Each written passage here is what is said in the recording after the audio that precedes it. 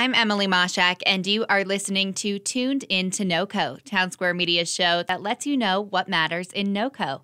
I'm talking today with Ann Hutchison, the Executive Vice President of the Fort Collins Area Chamber of Commerce, and Josh Birks, the Economic Health and Redevelopment Director at the City of Fort Collins. Thank you so much for being here today. We're here today to talk about the NoCo Recovers platform. Now, for those who don't know, what is NoCo Recovers? Well, NoCo Recovers is a one-stop shop stood up by a number of economic development partners throughout the region, basically to provide streamlined access for businesses to resources that can support them in this trying economic time. How about you, Ann? How would you describe the NoCo Recovers platform? Absolutely. Josh did a really good job of hitting the high points, but really it is this collaboration across Northern Colorado of economic developers, chambers of commerce, folks that are working really, really hard to try to create and consolidate all of this information that has just been coming at all of us for about a month now, and making it into that, as he said, a one-stop shop. So business can find resources in order to really look towards recovery as we make our way through this crisis. Mm-hmm. How did the idea of NoCo Recovers come to be? So it kind of came out of a couple of different places. Some of us economic development professionals were lamenting that we felt overwhelmed by all the information coming at us and needed a way to kind of begin to get to the most pertinent information. At the same time, a number of folks, at least here in the city of Fort Collins, were reaching out and suggesting that they felt as business owners, it was very difficult to kind of sort through all the noise. They were getting information from so many different places. And so I think just a number of us got together and sort of said, hey, why not stand up a single resource location that people can go to that's got, that's been curated by professionals to basically provide the most useful information. And from there, we took off, and, our partners at the chamber and others were all sort of threw in, and away we went. I'll also say, Emily, we were so fortunate to have Old Town Media as a key partner as we created this website. As Josh tells a story, we went from really finalized idea to a full-on website in about 10 days. And so that was no small feat. And we just really appreciate our friends at Old Town Media for being behind the scenes, being our technical folks. And then, again, all of those partners across the area that helped us to really narrow in our focus and make sure that we were providing the best information possible for as many businesses as possible. That's awesome. Now, I know that you can access this resource at NoCoRecovers.com, but can you give me an overview of what the website is like and how business owners can best use it to their advantage? Sure. I think there are two primary functionalities that the website provides that I would really encourage business owners to go and get familiar with. And both of those are accessible right there from the front page of NoCoRecovers.com. The first is the highlights of the CARES Act. This is the federal stimulus act that was passed at the end of March and provides a number of different support and funding tools to businesses. And what we've tried to do is make a very simple overview available for businesses that covers how do you access the payroll protection plan, and also how do you access the economic injury disaster loans, which are the two primary vehicles that are in the CARES Act to provide support to businesses. So that's resource number one. Resource number two is what we call the hub, the resource hub. It's a growing everyday database of available resources that could support businesses. And what we've tried to do is make it filterable through a series of intuitive filters that allow for a business to go on, and rather than seeing 80 or 90 links and get overwhelmed by all of the available information, be able to pick a couple of filters and quickly narrow it down to those things that might help them best, and then get just those, small handful of resources that they can start to sift through and understand. So those are probably the two biggest pieces of functionality.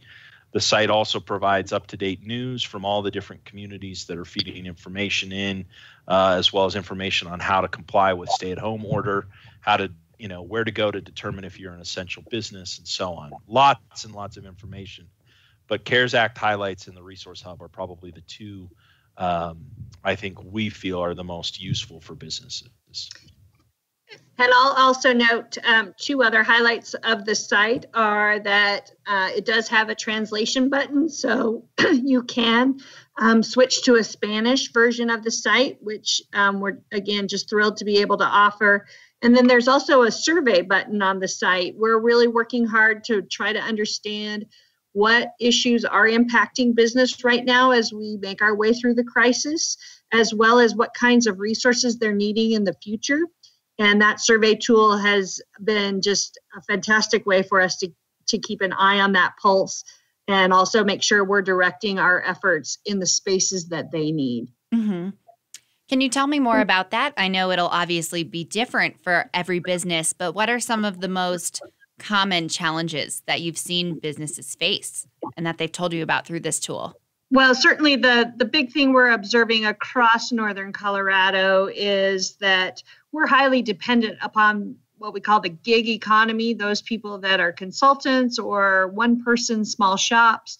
And they are the people that and the businesses that make our northern Colorado community so special.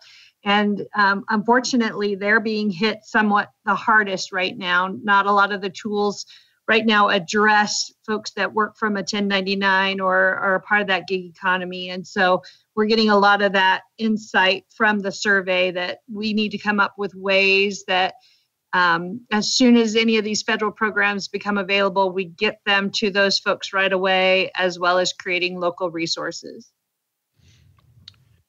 Yeah, and then I think what I would add to that is lots of businesses just trying to sort of sort their way through some of the issues I described earlier, like, are we an essential business or not?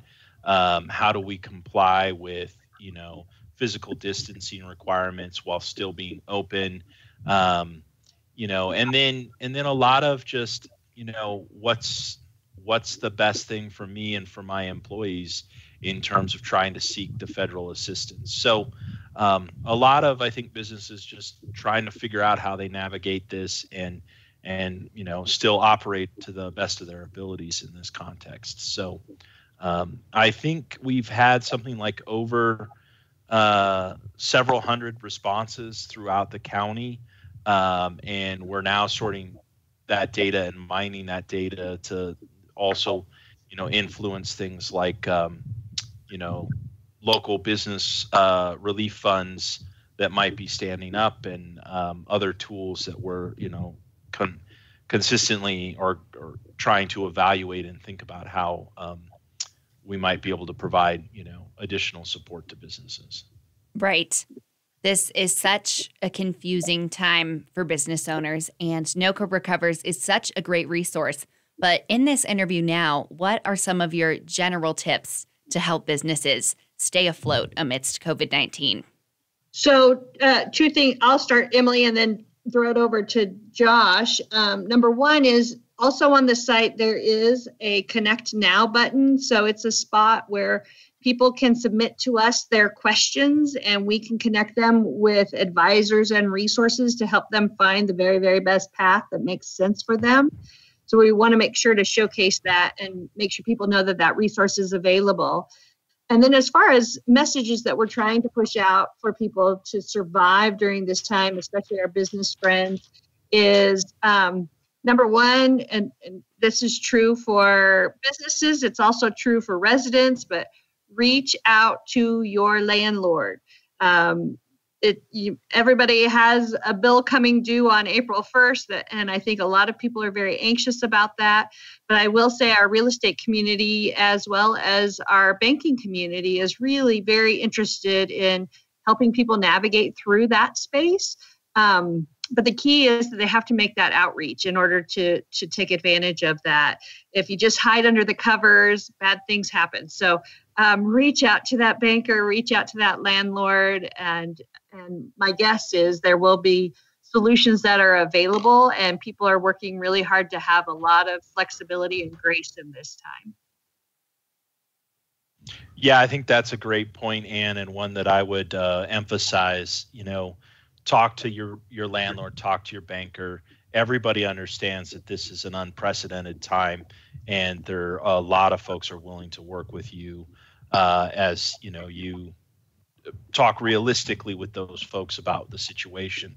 Another tip that I would give is a lot of independent contractors, giggers, sole proprietors are struggling with, should I go down the path of the payroll protection plan, or should I be looking at unemployment?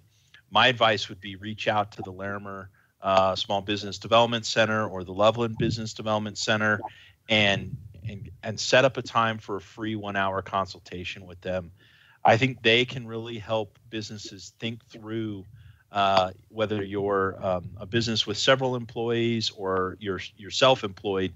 They can really help you think through what's the best course of action for your business and what's the best course of action for your employees in terms of providing the most financial support in this sort of uncertain time. Is that retaining your employees if you have multiple employees on the payroll and using the payroll protection plan to fund that, or is it trying to put them on some kind of furlough status where they can then turn to the unemployment insurance, which is available and has an enhanced benefit as part of the pandemic response aspects of the CARES Act. So that's a very personal decision that's sort of dependent on each employee and employer's situation.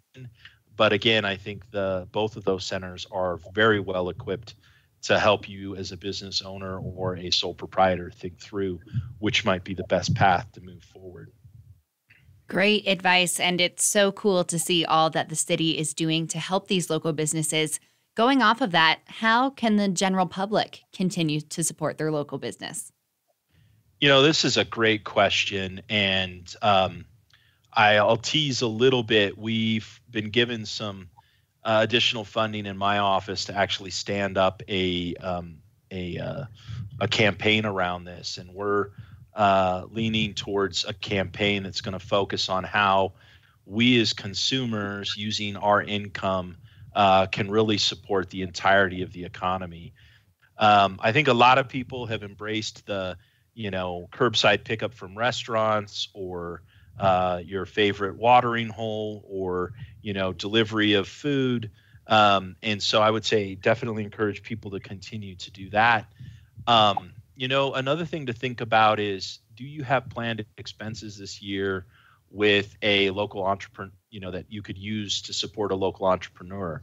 Personal case, my family always has family photos done every year. I reached out to a local photographer and said, hey, can I prepay you now and we do our photo shoot come this fall? That photographer was ecstatic about that opportunity, and it's an expense that's in my budget as a family that we were going to incur anyway. If you belong to a fitness club or like a massage therapy subscription or those kinds of subscription services, consider keeping that going if you can afford to, because that will keep income coming into those service providers who are also very hard hit this time. And then, many of us will be seeing a stimulus check coming from the federal government. Think about how you can use that to enhance your own, personal situation, but also support a local business. My wife and I are actively talking about doing some landscaping that's been on the list for a long time. I think that's just some, personal examples and some different perspectives on how we can use the things that maybe we had planned or some of the benefits we're seeing from the CARES Act ourselves to think about supporting our local economy. I want to say I appreciate not everybody's going to be in a situation where, spending money to support others is really what they're going to be in the position to do. They're going to be in a tight spot as well. But if those of us that are in a position where we can support others think about being strategic with our dollars, I think that only is going to help those in our community that are struggling, many of which are service sector employees, personal care employees, and contractors and trade industries. Yeah, and I'll just follow on to Josh's comments there that I've actually had a lot of fun telling others about my local investments. So, my Facebook feed for the last couple of weeks is featured when I do pick up from a local business and showing that off and tagging them. So telling others in your network about what you're doing and how you're working hard to support those local businesses. And then as Josh mentioned, not only making those investments, but also thinking about your shopping habits, I think is always a good thing to consider in times like this. Certainly, Amazon.com has been a lifesaver for many, many people. But as you're getting ready to hit that click button, stop for a moment and think about whether or not there's a local resource that could do the same thing for the same price and probably has delivery as well. A good example is I sent a book to a friend. At first, I was running over to Amazon and I thought, oh, wait, I have Old Firehouse Books in downtown Fort Collins that is offering free shipping. I should support them. So I made that book purchase through them and their online portal versus going with that national model. So it doesn't take a lot of work. Fortunately, business has been incredibly creative in trying to continue to provide services in this space of no contact. And there's some amazing opportunities out there if you have to make some of those purchases. Yeah, and I'll just add, to make life easier on that front, one of the things the city of Fort Collins has done is we stood up basically a GIS map, and we're working in close partnership with the Fort Collins Chamber on listing all of the businesses that are open within our community, even during the stay-at-home order, and how you can interact with them and what services they have. So if you go to fcgov.com/businesses, one of the links that you can find quickly off that page is, support Fort Collins businesses, and that takes you to an interactive web-based mapping tool where you can see all of the businesses in our community that are still open for operations and what they have to offer and how you can interface with them to access those services or those goods. So should be plenty of options for you out there if you're so inclined to try to support the local economy. Definitely. It was so great to hear all of your suggestions. There are so many ways to help that I hadn't even thought of until you mentioned it. What else would you like people to know about NoCo Recovers? Well, I guess I'll start. What I'd like them to know is that it is an ever-changing and living site. Resources are being put up on it daily. So new information is being added. And I would say maybe a bit of a teaser here. We're working furiously behind the scenes to also build a phone-based channel for businesses to connect. We understand that our business owners come in all different shapes and sizes, and that some are very comfortable connecting in a digital platform like the Connect Now button that's on the page, but we also want to offer a phone number that can get them the same kind of services. And so working furiously on that, I'm sure everyone can understand. We can't really give a date for when we're going to go live with that, but it'll be as soon as we can absolutely get it set up. But that too will be added, and actively looking for ways to make the resources there more targeted, more user-friendly, and really meeting business needs. That's why the survey is important. That helps us to really understand what information people are wanting and trying to figure out how to highlight that first and foremost. And then I'll just follow up with Josh's comments to say that there are an amazing group of people working behind the scenes on a very, very regular basis as a region, trying as hard as we can to find solutions and to create those opportunities for business. We know that it can feel very isolating right now. And I know a lot of my business friends feel like they're just out there fighting on their own. And we want to make sure that they understand we're here and we're doing all we can to provide resources and to reach out to us. That's why we built NoCo Recovers, is to help provide that connection so people know that they aren't alone. And we're going to do everything we can to try to keep the amazing business community that we have in Northern Colorado viable and ready for recovery. I love that. Well, thank you both so much for taking the time to talk to me today and for all that you and your coworkers are doing to help Fort Collins through this trying time. I'm so excited to see what NoCo Recovers can offer people. Thank you so much, and our pleasure. Thanks, Emily. Again, that was Ann Hutchison, Executive Vice President of Fort Collins Area Chamber of Commerce, and Josh Birks, Economic Health and Redevelopment Director at the City of Fort Collins, talking about NoCo Recovers, the single source of up-to-date information to support the business community of Northern Colorado. You can access this resource by visiting NoCoRecovers.com.